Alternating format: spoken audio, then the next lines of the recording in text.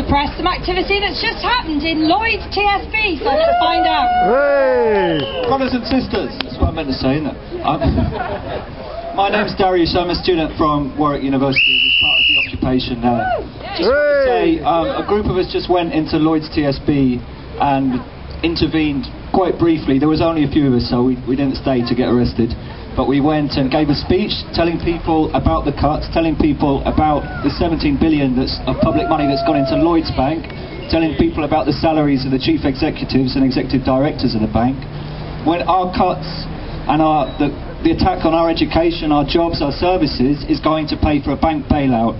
All around the country today and over the last few days, people have been occupying banks, have been taking actions, going into Vodafone, into other shops that are refusing to pay their taxes and making the points about where this money that we are losing is actually going. What I want to say to people here is join Coventry against the cuts, get involved, come to demonstrations, but to be honest, standing in a square like this isn't really enough.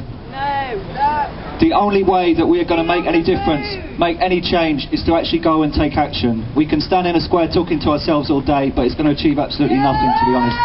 So I'd like to say, if people want to come with us, there are banks, there are shops, there are people who are taking our money, and this is where we need to be. That is where we need to take the fight.